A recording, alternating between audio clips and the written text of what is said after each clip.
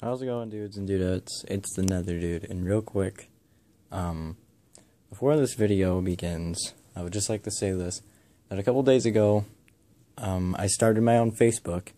So, if you guys want to follow me on Facebook, I could try my best to leave, well, I'm not sure if I can leave a link or not, but I'm not that smart, but, just search up Blake Mullen, and, yeah, you'll get my Facebook page, and, yeah, Facebook, alright, make sure to, okay, make sure to follow me on Facebook, if you want to, and, yeah, let's get this started. Okay, so, I just wanted to get this out, and try to say this as best as I could. So, yeah. Over the past couple weeks, since, Nether Dude 3, and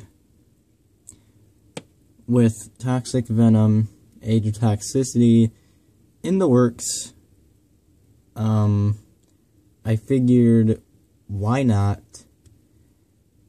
I've been thinking about prequels from the games, because, as you know, the first game, you didn't necessarily know what happened. You didn't know why I was on this quest.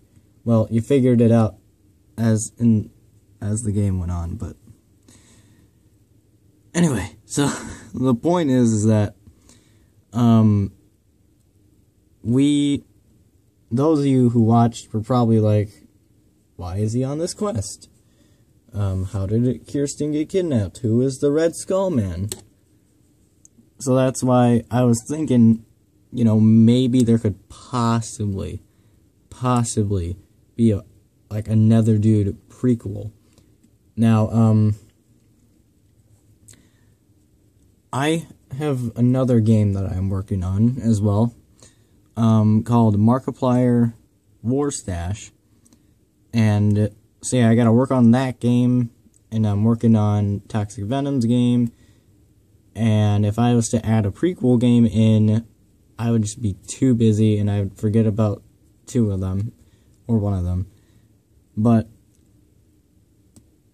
the point is that, could there possibly,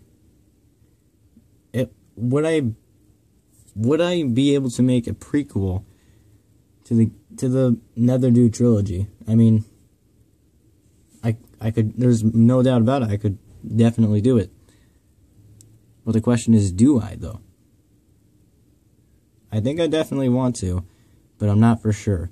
Because at first things first, I gotta get these two games out of the way. Because if there was like a prequel, then everything would just come full circle. The story would come to circle, you would see why I was on the quest, all that stuff. So, I think that is definitely a possibility. But for now, I have to wait and get those two games done first, and then I could possibly work on that. So, yeah. So let me know in the comment section below if you want to see a Nether Dude prequel.